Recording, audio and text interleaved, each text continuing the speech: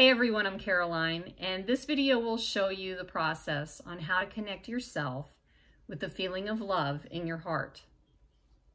Begin by putting your right hand under your left arm next to the side of your heart and your left hand on your right shoulder. With this, feel the sensation that may be going on inside of your body. Don't look for anything, just feel it.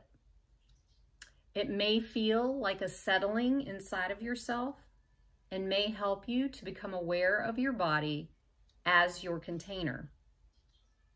The body is the container of our sensations and feelings.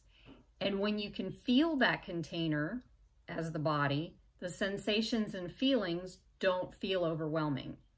And you can more easily settle into the love in your heart. Also, be sure to breathe in through your nose through a count of 4. Hold it to the count of 4 and breathe out through your mouth to the count of 4. Connect with the amazing person that you are. Thank you.